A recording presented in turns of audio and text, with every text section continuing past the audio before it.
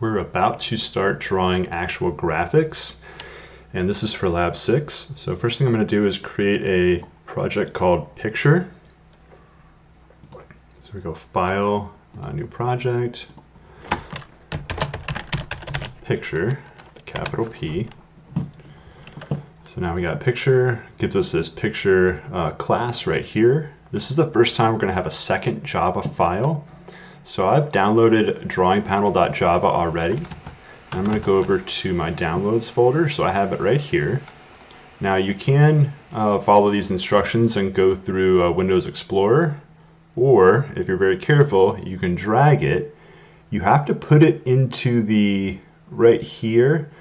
That would be the package, so it needs to appear directly next to picture.java. There is one thing we have to do. I'm basically just following along with this right here. We have to tell NetBeans it's in package picture. So in drawing panel, the very first line up here needs to be package picture. This way, when we use it, NetBeans knows that it's in the same package as picture.java, because the first line of code in a picture.java file is telling it it's in the same package. Alright, once we have that, we're going to start to draw some stuff. So I already have this PDF opened up right here. And here we are. What we're going to do, we're going to create an object. We'll talk more about this later, but you specify the type, the object name equals the word new. You repeat the type, same type, with any parameters right here. And then we're going to call the object method. So you go object name dot method name. You've done this a little bit with system.out.println would be a method name. And then we'll pass in parameters. And we're going to go, you're going to use these graphics methods later, but I'm going to go ahead and go right to this outline shape slide. And if we look at it carefully, it already has public class, it's got public static void main, so it has a lot of aspects we already have in our code, so I don't want to copy all of it. I will need this first line. I'll put it right there. It's probably going to warn me it's an unused import. We're about to be using it, so don't worry. Now, everything here happens in the main method. So here's the new drawing panel we're going to create, and then we're going to call a method on the drawing panel. So let's go ahead and paste it in here. Alright, this new drawing panel, this specifies the width and height. 150 by 70 is a bit small. I'm going to do 400 by 300, maybe 260.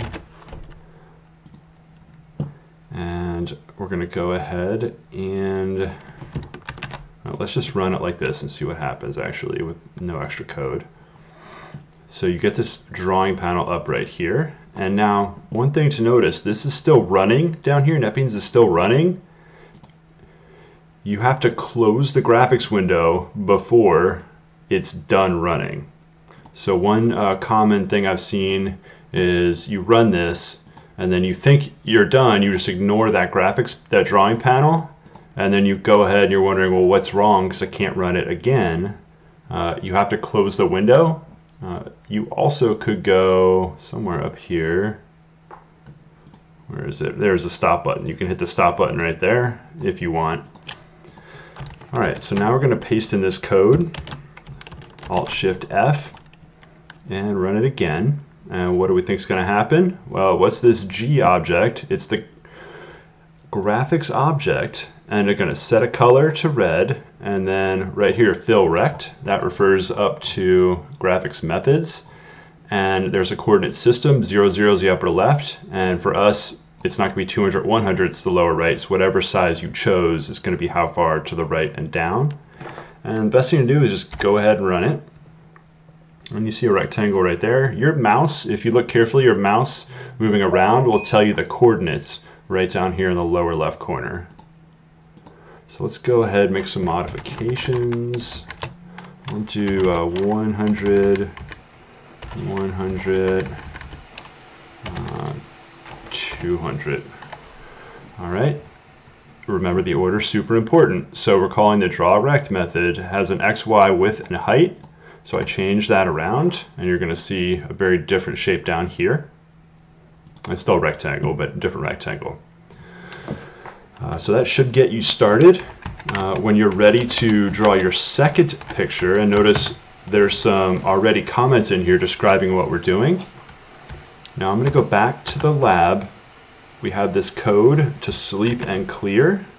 I'm going to put it right here. So we have sleep and clear, and then run it again.